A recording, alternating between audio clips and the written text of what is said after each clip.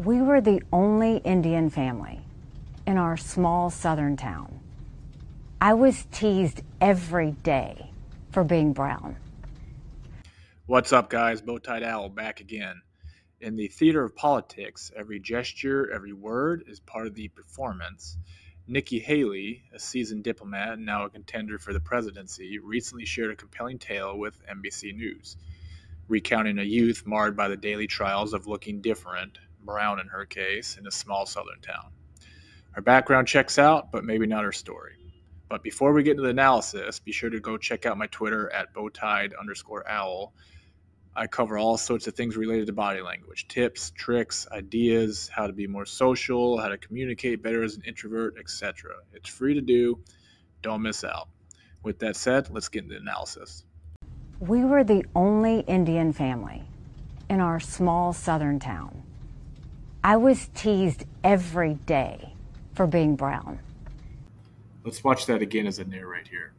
I want you to look for a subtle suggestion of a smirk. It happens a couple times, and it's intriguing, especially considering she's about to share a story deeply rooted in personal, negative emotions. This faint, almost imperceptible expression raises questions. What could be the reason behind this fleeting smirk in such a context? Nikki begins her narrative setting the scene of isolation amidst a backdrop of brown skin in a white society. As we zoom in on the scene, we notice the subtle cues of a seasoned storyteller, her eyes, wide as if to invite the audience into her soul, might be less of an imitation and more of a dramatization, perhaps magnifying the truth for effect. The widening of eyes, traditionally a sign of stress or surprise in this context, might be an exaggerated cue, an overture to the audience of her emotional state. Haley's head movements punctuate her script with exaggerated nods and emphatic tilts that accentuate her words with more force than perhaps the truth requires.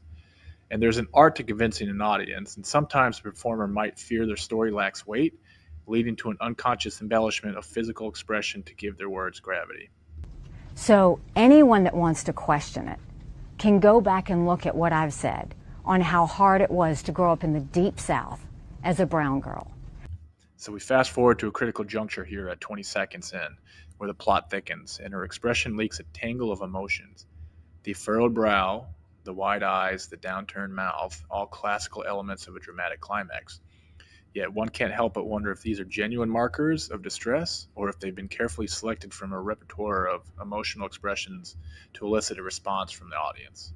Anybody can look at my record and see when Walter Scott was shot down by a dirty cop, how I made sure that the Walter Scott family didn't suffer because we put the first body camera bill in the country in place. Anybody can look at the fact that when we had 9 amazing souls die in Mother Emanuel Church, I did something that no Republican or Democrat ever wanted to touch, which was call for the Confederate flag to come down because it would take 2/3 of the House and Senate and was an impossible feat. I don't know what you're implying with that, but what I will tell you is saying that I had black friends is a source of pride. Saying that I had white friends is a source of pride. If you want to know what it was like growing up, I was disqualified from a beauty pageant because I wasn't white or black, because they didn't know where to put me. So look, I know the hardships, the pain that come with racism. It's the reason that I fight bullies every day when it comes to racism, anti-Semitism, or hate, and I always will.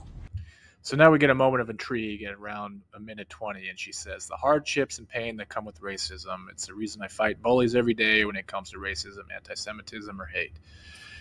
And you should notice something here. Her head shakes no when the script demands a yes. And it's a subtle but significant deviation from the expected choreography, a potential slip in the narrative that introduces doubt. Is this a mere misstep or a revealing glimpse into the true story behind the curtain? And as the act draws to a close, we witness a break in eye contact, a momentary retreat from the gaze of our audience and panelists. It's a break in character, perhaps, a sign that even the most practiced performer can find the weight of a narrative heavy, particularly if the narrative is woven with threads of embellishment. If I didn't mention slavery on that day, it's because that's an automatic. There's always been, the Civil War's always been known about slavery. In the end, the performance of Nikki Haley leaves us with an afterimage of a story told with a flourish, a tale that might have stepped beyond the boundaries of everyday into the realm of dramatic, where exaggeration takes the hand of truth and they dance together, blurring the lines between reality and artifice. Short and quick video for you guys, but if you want to learn more about body language, don't forget to like, share, and follow for more content like this. Be sure to download your free copy of Read the Room using the link in my bio. or the description below.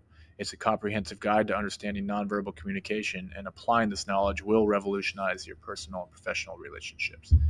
Thanks for watching. Until next time.